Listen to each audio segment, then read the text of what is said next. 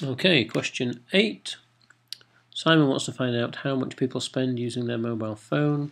He uses this question on a questionnaire. How much do you spend using your mobile phone? £1 to £5, £5 to £10, £10 to £15. Write down 2 things that are wrong with this questionnaire. Okay, well, the first problem is that it doesn't say how long a time period we are talking about here. Does he spend £1 a day, £1 a week, £1 a month, £1 a year? So there's no time period. No time period specified. Okay, and then the second thing is that there are overlaps. Okay, so here, if you want to put £5 per month or per day or whatever it is, do you put it in this box or do you put it in this box? Because £5 is mentioned in both. The same way £10 is mentioned in both as well. Okay, so time periods.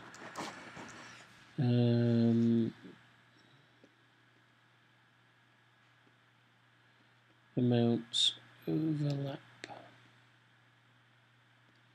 Okay, which is why in the preceding question, times taken to do the paper were marked as greater than and less than or equal to 20. And then the next one was 20 greater than, less than or equal to 30. So there can be no possible miscomprehension. 20.0 still fits into this one, but 20.0001 is bigger than 20, so it will drop into the next one. Okay. Design. Don't need that. Design a better question for his questionnaire to find out how much people spend on their mobile phone. So we just need to address both of these questions. So we could say, how much do you spend on your mobile phone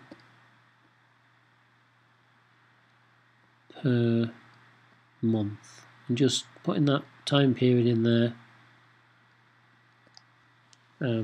fixes that first problem.